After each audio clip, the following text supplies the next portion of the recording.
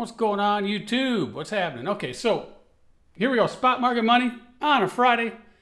A little late. Good afternoon, Scribe. What's up, Mike MF Miller? What's happening? All right, so anyway, this is going to be a fast video. Lots of stuff going on today. Lots of things we got to do. So figured we'd come in here and shoot this video and see what happens. Talk a little bit about the spot market. It's looking good. I'll show the map here. We'll put the map up there. What's up, Jeremy Rice? What's happening? All right, so here's the map. This is what's happening around with van freight. That does look good. What's up? No stock talk, please. Says Big. He didn't get in on it, obviously. So I didn't want to. He didn't want to talk about it.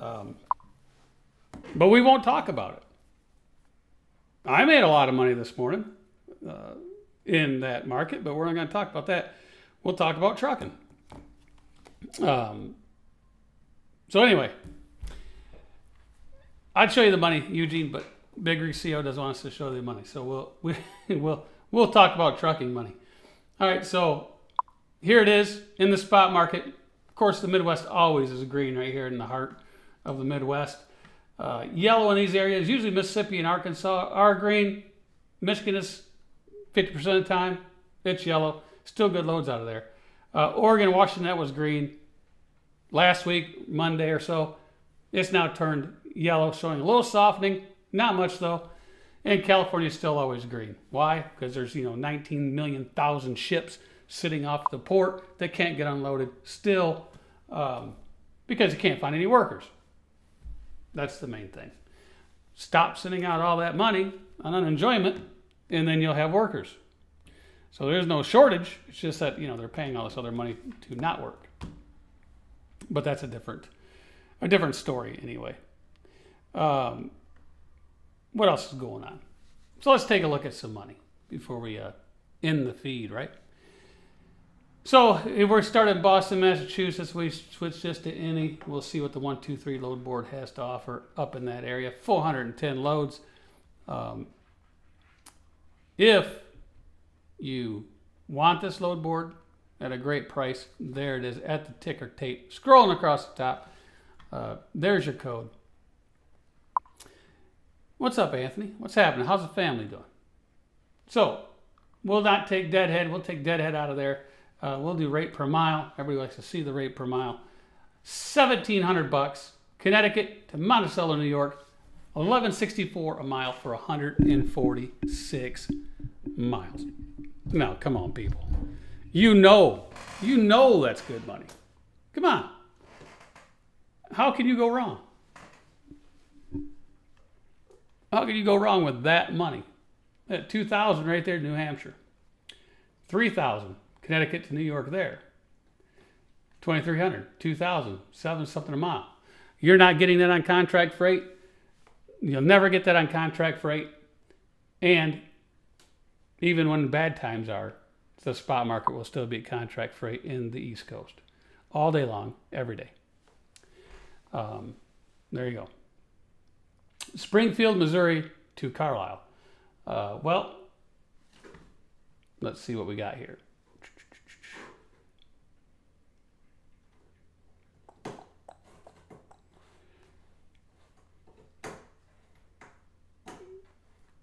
Let's see if we...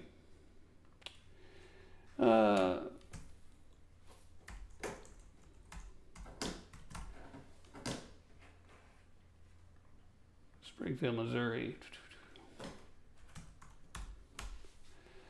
Carlisle. Calculate. Tolls are approximately $127.10, depending. That's a rough calculation going this way. It's going to be pretty accurate, so depending on weight, of course, in Pennsylvania. But about $130. $120, $130. That's a good thing about this load board. Go to mileage calculator, put it in, you'll see the tolls. And there's a summary of how it goes. So there's an about what it would cost. So let's rock and roll. Get out of Boston. We've seen the big money up there. And that's another thing. You could go into 123 load board. You could put that in there, see what the tolls are going to be, and add it into the rate. Just tell the broker, no, I need this, you know, and add that in there, and see what happens. All right, so let's go.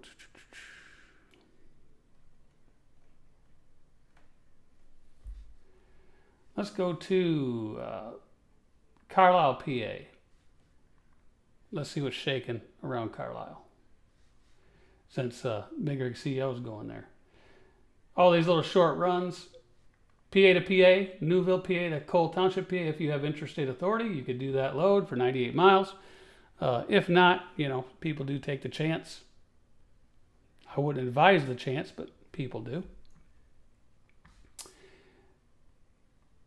$2,800, PA to West Virginia, and 289 miles. Let's see if we can find another good one down here. Slide down, $2,000 back to New York, $1,600 up to Vermont. So a lot of good short paying loads. That's where the money's at. If you want to see what it is to go all the way across the country, I mean, you can just go up here, hit the button, hit highest posted rate, and then that's going to show you $7,000 back to Oregon, $242 a mile out of Jersey, $203 to Washington, $1.43 to California. Cheap money, cheap money, cheap money. Wouldn't go there for that. And so forth. $2,800, 237 mile down to Florida. And then we scroll on down.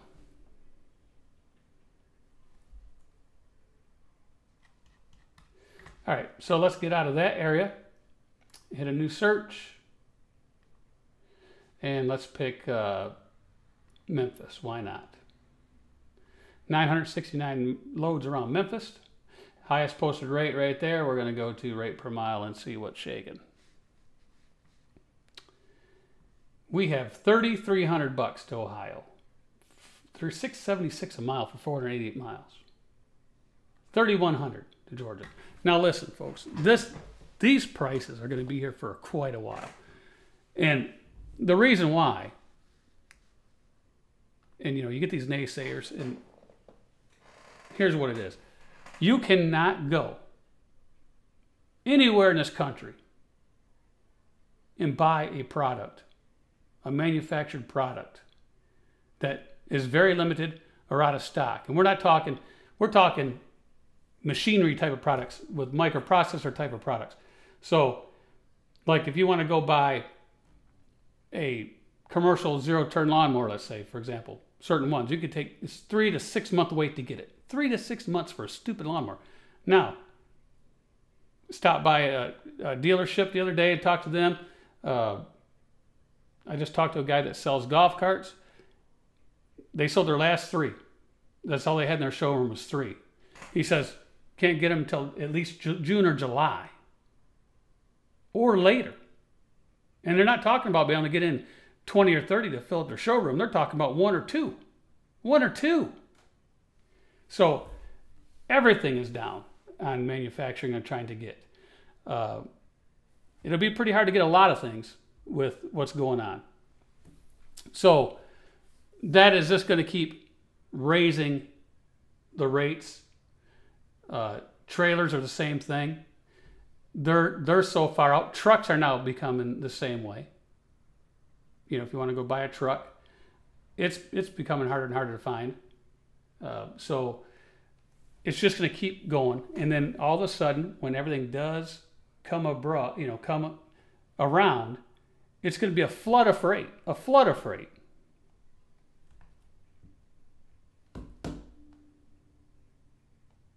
Let me see what's going on here.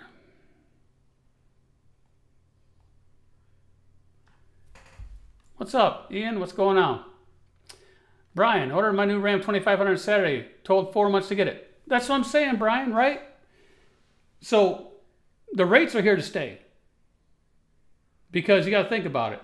When all these manufacturing plants finally get the stuff they need to make the stuff and get people back to work, stop giving all these supplements out, make them go back to work, because you can go down any main street in America and there's job. Every business has help wanted signs on it. Almost every business. I mean, for crying out loud, you got Menards over here offering $15.75 to $17.75 an hour to stand in the aisle and talk to people. Basically, $16 an hour to stand there and help people find stuff in the aisle. Unbelievable. Unbelievable. So, you know, Montana's finally kicking people off unemployment. Yay. Well, there's a lot of places like that, right? Like here in Michigan, they do the same thing. They'll cut people off or say there's something wrong, but then they can't get their information into them and things like that, and they won't respond back. So it makes them go out and find something because the check stops. You know, they opened up this whole situation. They did it. They got to live with it.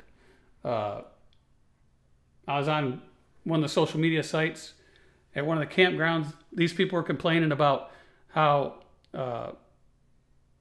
you know, the hot tub there. They started construction on it last year, still isn't finished, and they're complaining. Well, probably because maybe that business, you know, the great governor of Michigan shut everything down. They couldn't work. Therefore, you're not getting your hot tub installed, you know, because it's all concrete. You're not getting that done. And then now that it's come back, those people might not even be in business anymore. Who knows? It's just a trickle effect, right? It comes on down. So, you know, when it gets done, it gets done. Let's see what else is shaking around here. Going there, $4,000, 989 miles.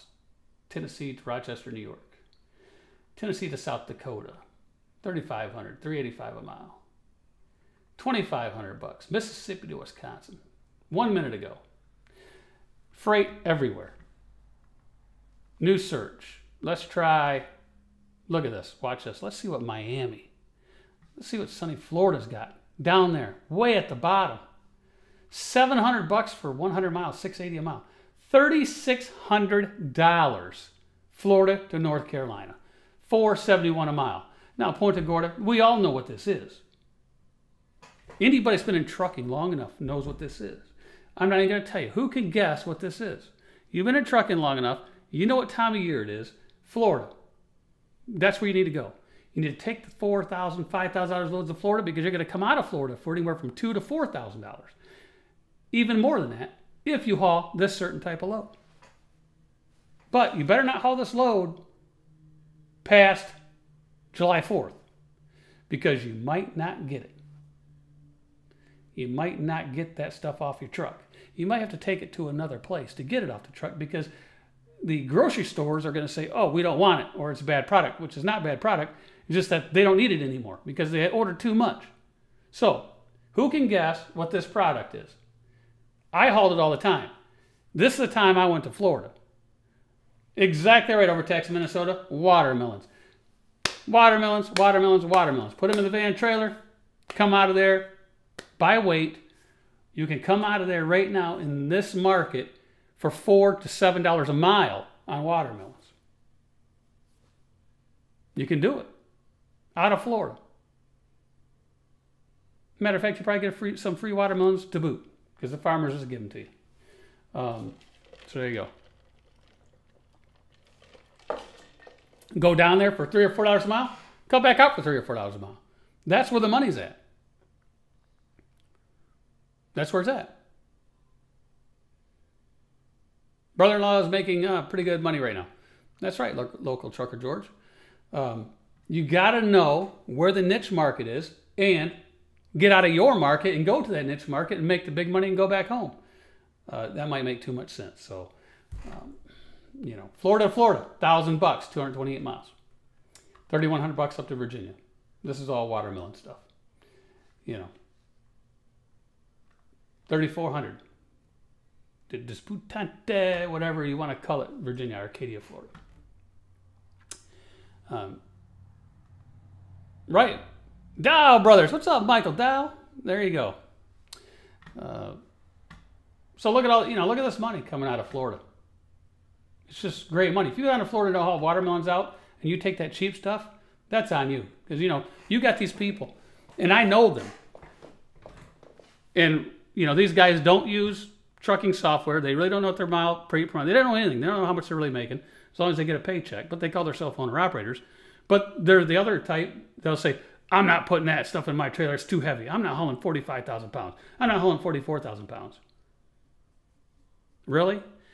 You're driving around a truck with probably 450 horsepower, 565, 500, and you don't think that thing is built to pull 45,000 pounds?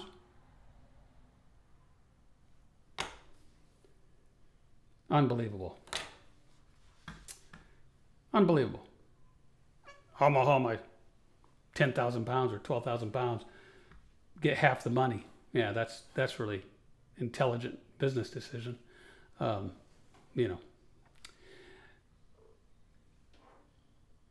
See, to me, it doesn't matter about the weight. As long as it's legal, I'm going to haul it. I don't care if it's 47,000 pounds, 46,000, 45, 42.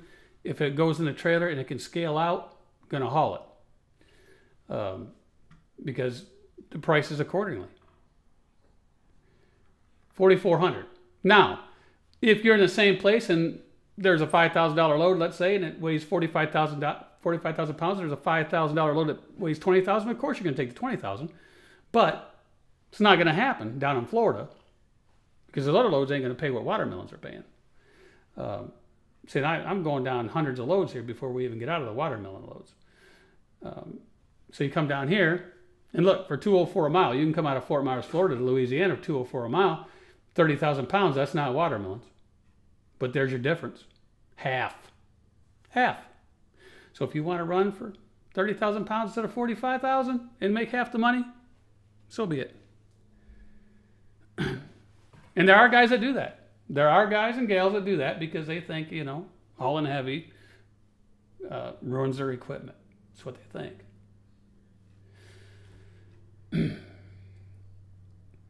If that's the case, there'd be no heavy haul guys, right? I mean, you know, that's the case. All right, so let's get out of there. Where else? Carlsbad, California. Let's go there. Home of Thunder Funding. Scott and Willie and the gang, hello today. Hope you guys are enjoying your 75, 80 degree weather in sunny California. And it's miserable, 40 something degrees, raining. It was snowing this morning in some parts of Michigan. Can you believe that? May, snowing. Oh well, it is what it is.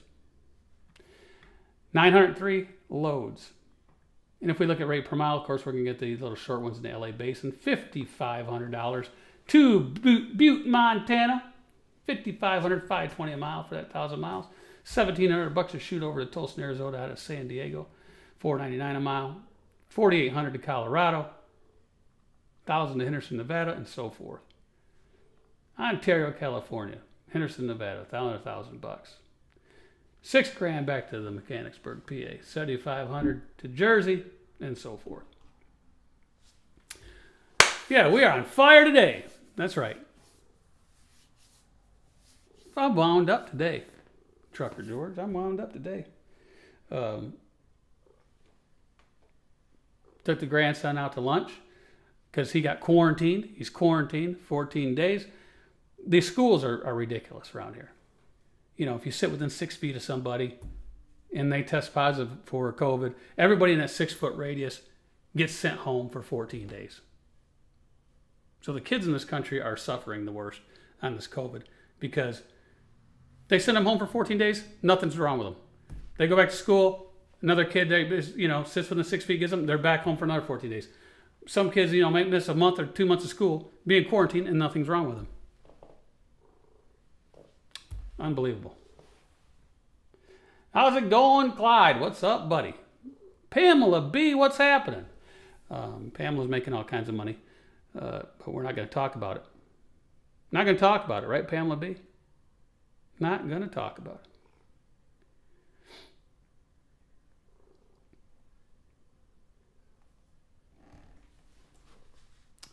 All right, so there's our quote up there. Remember, just landed in Johnson City. There you go.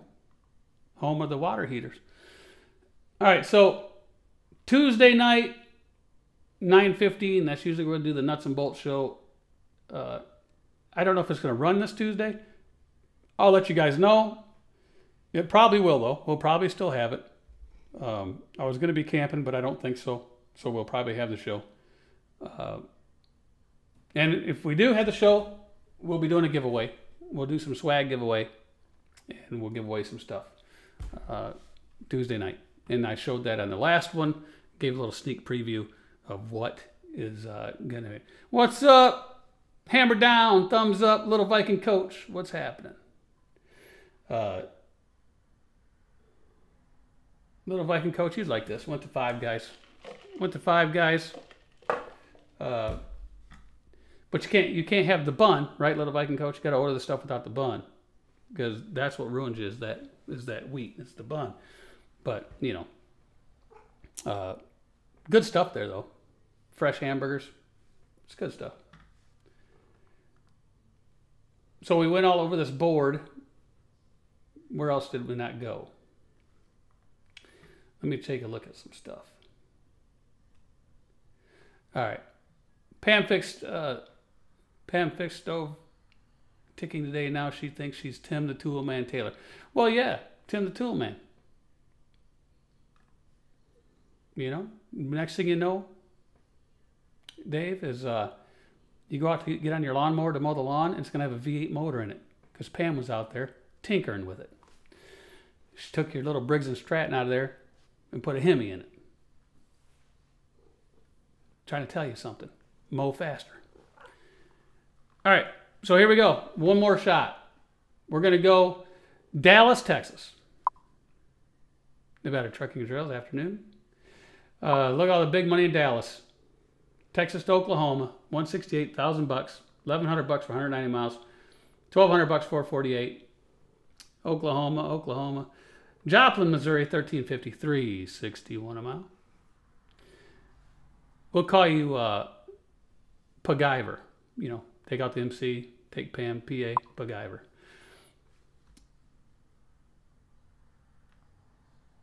Just killed a ribbon snake here near Saginaw this morning. What's up, Eagles?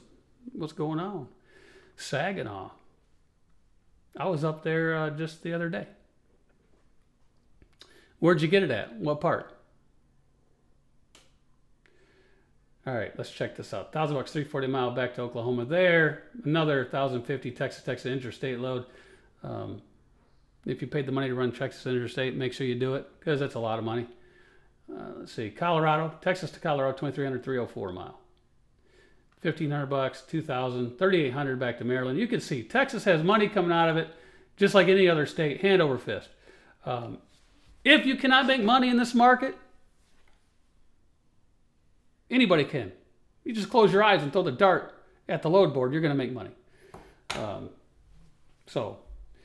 But the business owner-operator that operates as a business will make a lot of money during this season. The driver / owner-operator will make decent money. And I'll let you guys figure that out. 2 minutes ago, king of freight, $1,000, 242. I wouldn't take that. There's so much other freight better than that. Why take it?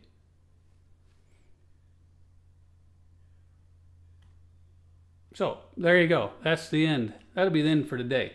We got things to do. We got to get rolling. It's been 24 minutes, so that'll be good enough.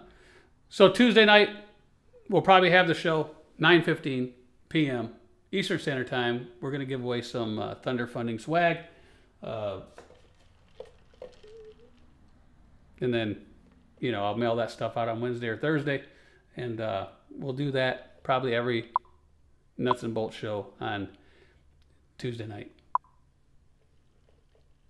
9:15. If you want some t-shirts, hats, things like that, tune in.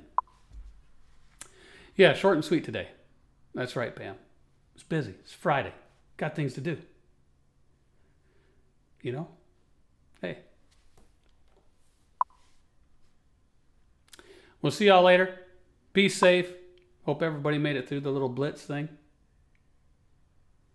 7-foot, 240-pound sturgeon caught in Michigan. Yes, it was. That was a big fish, was it not, LVC? Big fish. They did release it, though. It was a catch and release. They did release it back. So who knows how big that thing's going to get. But, you know, it could also not get any bigger because catch and release could have traumatized it. You don't know. Hopefully it still lives. What else we got going on here? Got all this paperwork to do. Had to file Texas, you know, for the foreign corporation stuff, because, you know, when you do interstate, you're a foreign corporation in every single stupid state you want to do interstate in. So then you got to file your corporate stuff with them. You can either do it yourself or you can pay somebody to do it. You know, it's all relevant. These people want to charge you. If you want them to do it, they want to charge you $100, $120, and all this is filling out a stupid little form. So if you don't want to take the time, $100, $120. If you want to take out a few 2 or 3 minutes, 5 minutes of your time, you know, do it yourself. But then there's other states where they say that their internet is really easy, their website's easy, but you sit there for hours and you still can't figure it out because their website isn't easy. Then it's worth maybe paying somebody that $100 for that one state if their websites suck. Still thinking of getting Texas Interstate. Well, it's good if you get it and you use it, Pam. It's going to cost you $700. It's going to cost you about $1,000 to get that interstate, because it's going to cost you a couple $100 for a foreign corporation filing fee, and then once you do that, and you're in with their Secretary of State or whatever they want to call it in Texas, when you're in there, actually on the books with a number, then you can file for the interstate, and that's $750. So it's going to cost you about $1,000 for your one truck. Yeah, it's $1,000. Wisconsin, one truck, you're looking at, you know, $500 plus a couple $100 for that, another like $700. Pennsylvania, it's $350 or so. Ohio's cheap. Michigan's $100. Illinois is not cheap for your foreign corporation. They're expensive too. Alabama's not too bad. Missouri's cheap. They're not bad either. It's like $180, and then your fee for that. So it's a few $100 for Missouri. But if you open up this can of worms and do all these different interstates, it's a pain in you know what. Every year, sending all your information in, you know. And if you make so much money in there, then they want to tax you. That's another thing. But anyway. See y'all later. Tune in next time. We'll see you. Be safe. Adios.